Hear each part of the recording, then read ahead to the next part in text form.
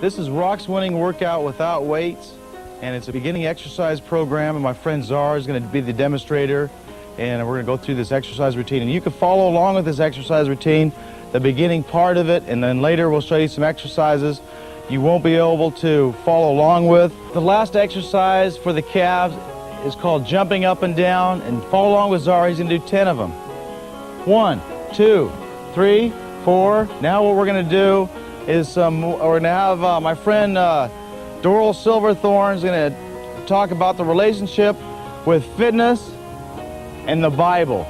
The scripture says, "Blessed are the pure in heart, for they shall see God." We got to be pure in our bodies. You've got to give some physical strength, and you've got to eat proper food. I wish to say that our government is a two-faced hypocrite. The next thing we're going to do, we're going to have a foot race between Czar and Big Zaddy. On your mark, get set, go! I know.